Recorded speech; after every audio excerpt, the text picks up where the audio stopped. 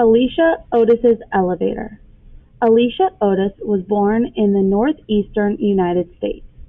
He was always interested in how things worked. From an early age, he liked to help family members solve problems. He helped his brother figure out a way to help lift things. This invention was used in buildings to lift heavy things from one floor up to another floor.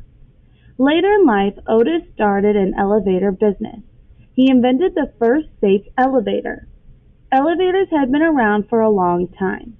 These elevators were dangerous. They did not have a working brake.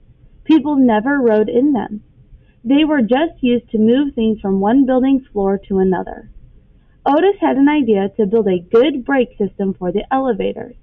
This helped elevators stop safely at each floor of a building. Finally, people began to trust that elevators could move people safely. Otis's elevators business was very successful. It made a lot of money. The Otis Company made elevators for many famous buildings. Because of its invention, tall buildings became more common. Otis's invention helped change towns and cities around the world.